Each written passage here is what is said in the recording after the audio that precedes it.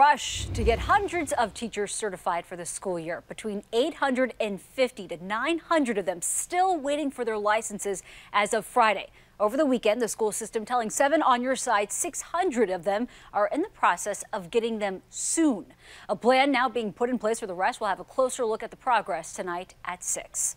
Of course, kids are heading back to school today in the city, and D.C. Bureau Chief Sam Ford is live for us outside McFarland Middle School, where city leaders have a plea for safety here. Sam?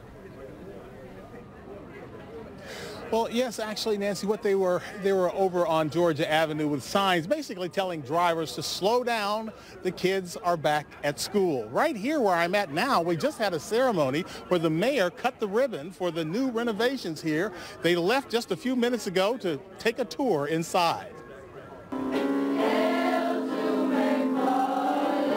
At McFarland Middle, they practiced their new school song, written by their music teacher in their newly renovated building, $63 million worth. First day of school around D.C. for most of the DCPS and charters as well. Charters have nearly half of D.C. students. At Center City Public Charter, learning the ropes.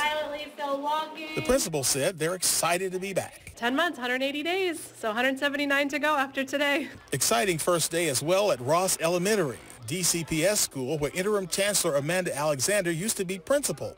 She came back today to greet the second graders and to look ahead to a busy year in which she is also in the running to be the next chancellor, and makes no bones, she wants the job. Many of the successes that we've had, especially at the elementary level, I was a part of, and so I want to continue to be a part of DCPS's trajectory towards excellence.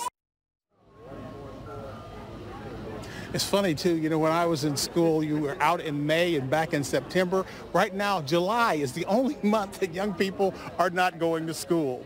The mayor also announced here that she was providing $8 million for various after-school programs for D.C. students.